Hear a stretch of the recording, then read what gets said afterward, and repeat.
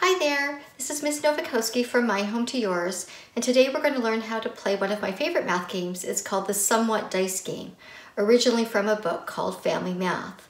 For this game, you need a game board, but if you don't have a printer, I'm going to show you how to make one of your own. You need a partner, or you can also play this by yourself, or more than two people. You need 2 dice. If you don't have dice, you can also use a spinner.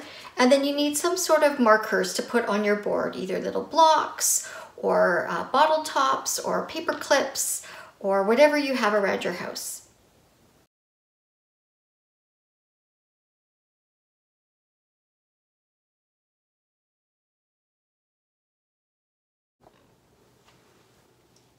Okay, to play this Somewhat Dice Game, you start by rolling 2 dice. And you add those 2 dice together, the numbers, so 5 and 3 makes 8. You have, in this case, 2 players, so both players use the sum, 8, and they can cover different numbers on their board. So this player could choose to just cover the 8, and this player might decide to choose to cover the 5 and 3, but they could also cover the 6 and 2. Any combination of numbers that equals the sum.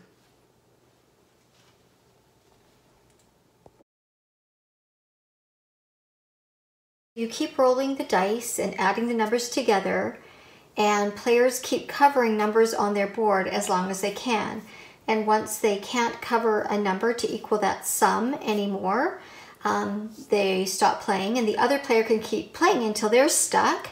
And then what you do at the end is you add whatever remaining numbers you have left. So this person has 9 and 4, so that's 13.